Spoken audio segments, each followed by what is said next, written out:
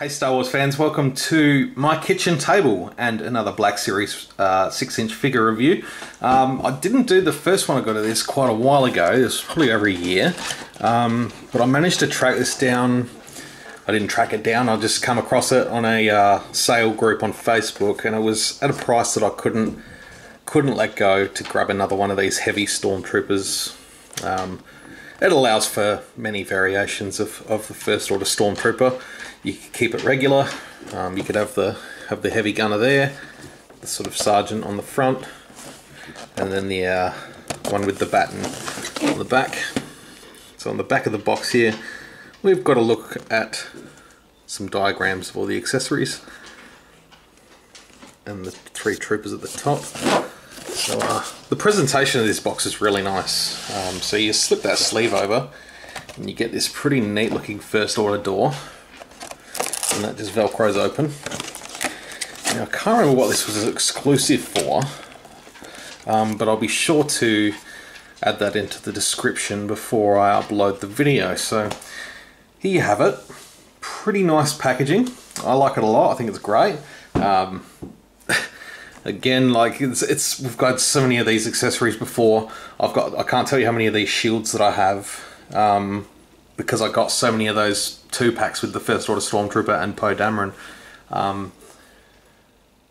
But yeah, I've got so many of those shields and the original fold-down baton. So what I might do, pop that out the front there.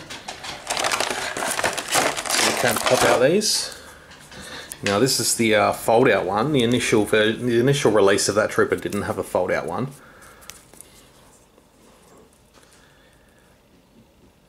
So it was pretty nice. You do have the shield, which that particular trooper just threw on the ground anyway.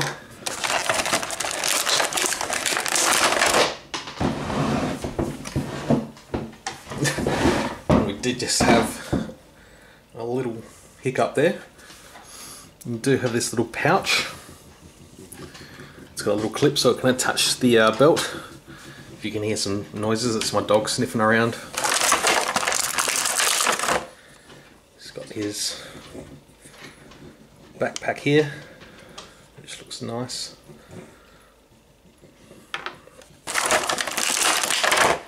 It's got the quadnoculars, they look nice too. So they just sort of fold down. Fairly convenient.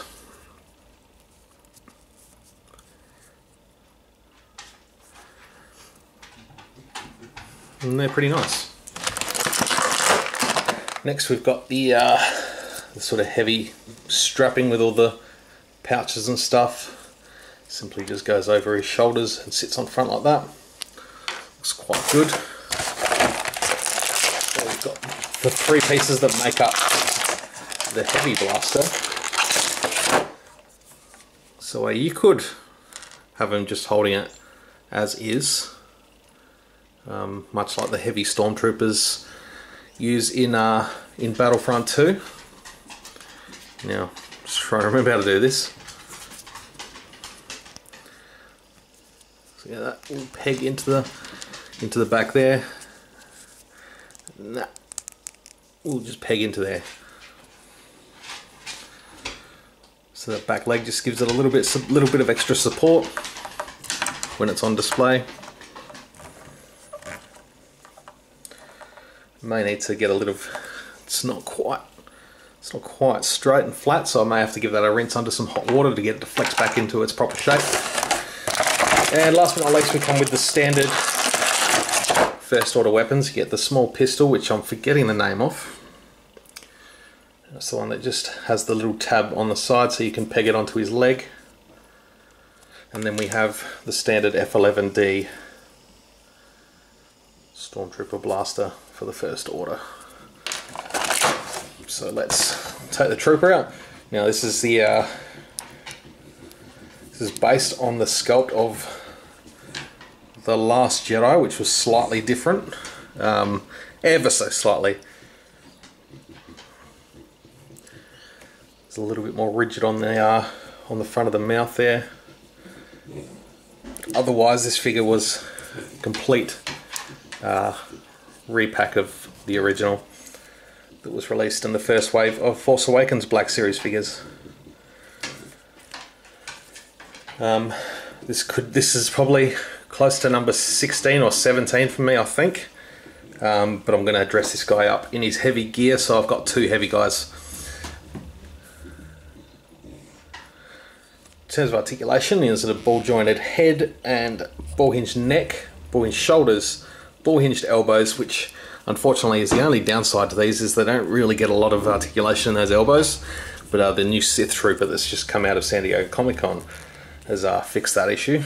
We've got a joint at the upper torso there, ball hinged at the wrists, ball hinged at the hips, swivel at the top of the thigh there, double joints in the knees, and ball hinged ankles.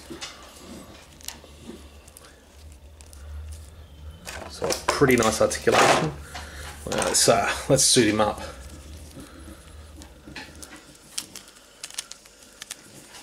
Now again, to get this plastic to sort of soften up a little bit, you may want to just run it under some warm water, some hot water in the sink. Just watch your fingers. Maybe hold it with a pair of tongs or something. Or you can, all that does is just loosens up the plastic a little bit, softens it, makes it more malleable and easier to pose. So I may even do that myself just to get it to sit a little bit nicer than it is now.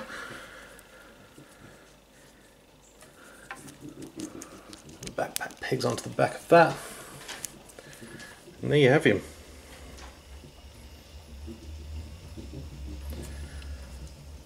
I like this version of the Trooper. It's nice to have a couple of these guys sort of in with my squad.